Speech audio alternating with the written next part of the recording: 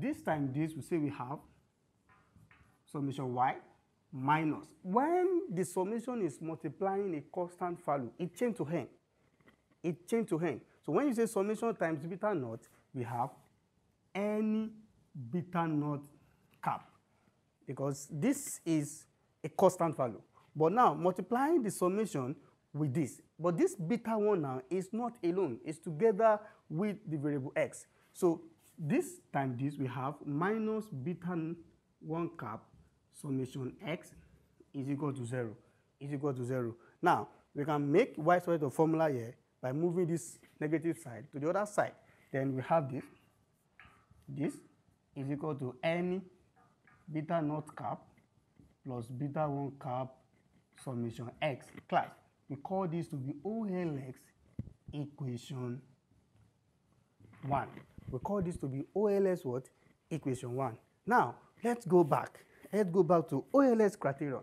Now, from OLS criterion, remember we only differentiate with respect to naught alone.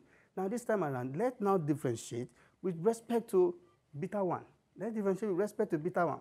So, in differentiate with respect to beta 1, we have the u squared all over the beta 1 now, the beta 1 cap. So, in doing this, we have this, right? But this is known as what? Beta 1 cap x, right? So, if we are to differentiate this, we have minus x. We have minus x. Then write what you have inside bracket the way it is. The way it is, then we have summation y minus beta naught cap minus beta 1 cap x, then square minus 1, then multiply the power by 2 at f of z is equal to 0, is equal to 0. So if you are to expand this with this, then we have minus 2x summation y minus beta 1 cap minus beta naught cap, beta 1 cap x, then this is good, then we have is equal to 0, right? Then the intention here is we don't need this minus 2 here also. Then we also divide both sides by what? By minus 2. Then by dividing both sides by minus 2, we have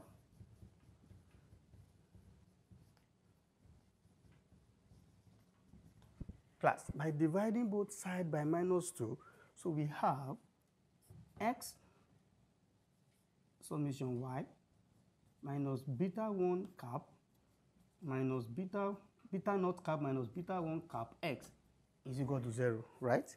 Is equal to 0.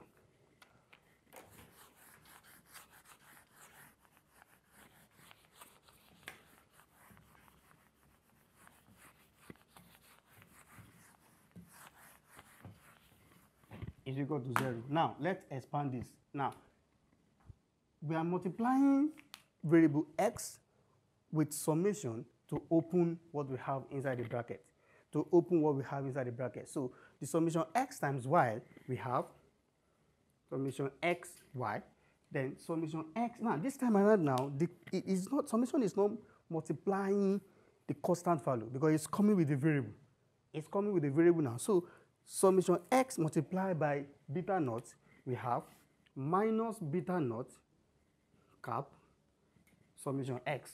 Summation x, then summation x times this, we have minus beta 1 cap summation x squared at f of c. Everything is still equal to what? Is equal to 0, right? So we can also move this to the other side to eradicate the minus sign. So we can say we have xy is equal to beta naught cap x plus beta 1 cap x squared, right? Class, we call this to be OLX equation 2. Class, we call this to be OLX equation 2, right? So for us to get the formula for our parameter now, then we try to combine the two equations together to find, the formula. To get the formula, or probably use the Cramer's rule. Now, we can say from equation 1, or we say from OLX equation 1 and 2, from OLS equation 1 and 2, equation 1, we have this is equal to any beta naught cap plus beta 1 summation x. Then equation 2, we have this is equal to beta naught cap x plus beta 1, right, class? So this is equation 1, and this is what? Equation 2. Equation 1, equation 2. So what can we do here, class?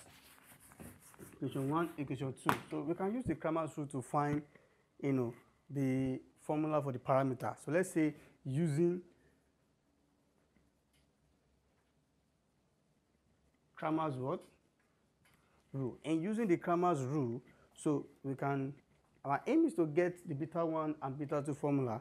So we can say, okay, for general determinant, the general determinant can be any summation x, summation x, summation x squared, right?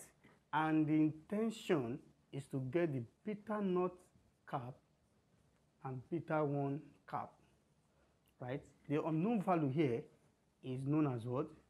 Summation y and summation xy.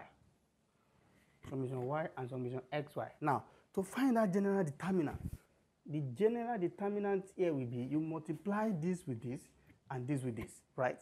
That's the matrix method. Multiply this with this. In multiplying this with this, we have any summation x squared, then the constant minus there, a matrix. The constant minus, this time this we have summation x squared. So this is what we call a general, determinant. So after the general determinant, for us to get the beta naught here, you remove the first letter here and replace with this. You remove the first letter here and replace with this, right?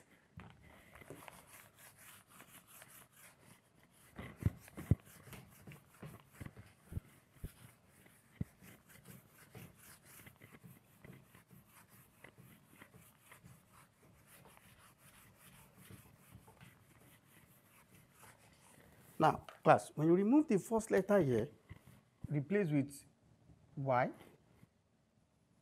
x, y, right? Then we have x squared, right? Right? So when you remove this, then we perform the same thing. Multiply this with this, then this with this. Now we have summation x squared, summation y, and this with this we have minus summation what? Summation x, summation xy, right, class? So for us to get the beta naught now, the beta naught is the same thing. The beta naught is the same thing as the determinant of beta naught all over general determinant, right? General determinant. And this is determinant of beta naught. So the final answer or the formula for beta naught will now be x squared,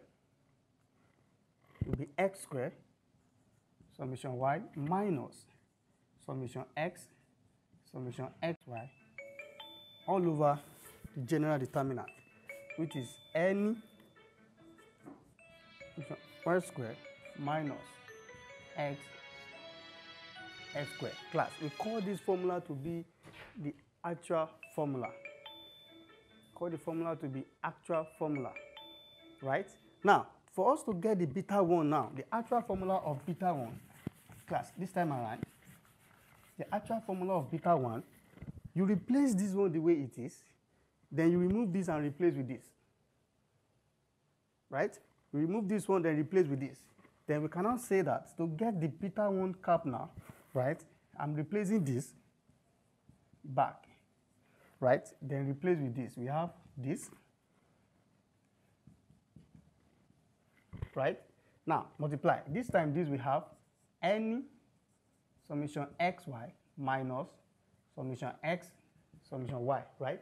Also remember that the beta naught or beta 1 cap, is the determinant of what? The determinant of beta 1 cap all over general determinant. And this is what we call a determinant of beta naught. Now, how do we do this? Then we say that any it will be what? A multivariable. You know, that means to be a multiple regression analysis or multivariable what? Regression, right? Which is 2. So this one is just only on the simple analysis, and the formula that we have here is known as what? The actual formula. It's known as the actual formula. We also have what we call a derivation formula, but the next slide, by God's grace, I will show you how to prove, you know, the regression analysis using the derivation formula. Thank you.